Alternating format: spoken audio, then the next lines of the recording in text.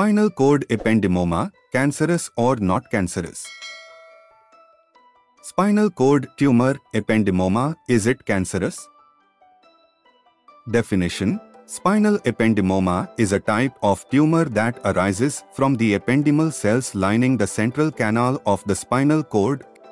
Classification: Spinal ependymomas are typically considered benign or low-grade malignant tumors, meaning they have the potential to recur but do not typically spread to other parts of the body. Cancerous nature of spinal ependymoma.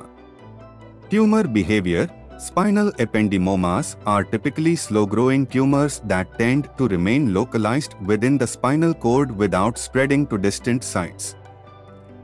Invasion of surrounding tissue: Although spinal ependymomas can infiltrate and invade nearby tissues within the spinal cord, they do not typically invade adjacent structures outside the spinal cord or metastasize to distant organs. Mitotic activity: Spinal ependymomas usually exhibit low mitotic activity, which is a measure of cell division and is typically lower. Diagnosis and grading. Diagnosis: Spinal ependymomas are typically diagnosed through imaging tests such as MRI or CT scan, along with a biopsy to confirm the tumor's origin and characteristics. Grading: Spinal ependymomas are graded based on their histological features, including cellular characteristics, mitotic activity, and presence of necrosis. Grade I tumors are considered benign, while Grade 2 and 3 tumors are classified as low-grade and high-grade malignant tumors, respectively. Treatment and prognosis.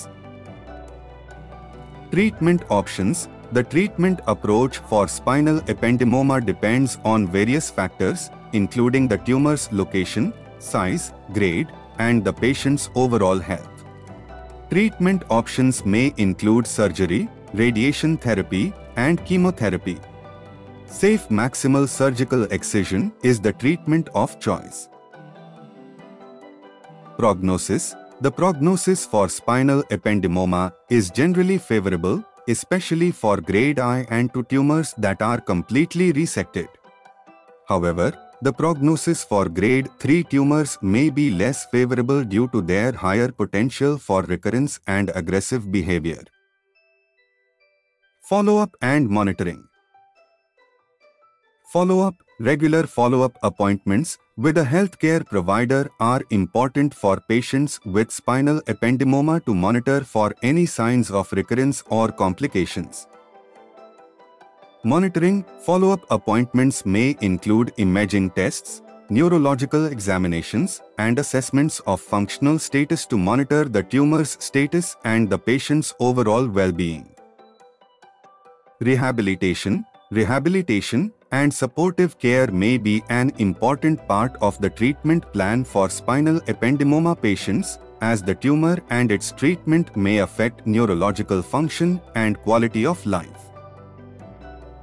Medical disclaimer: It's important to consult a qualified healthcare professional for accurate diagnosis, treatment, and management of spinal ependymoma or any other medical condition.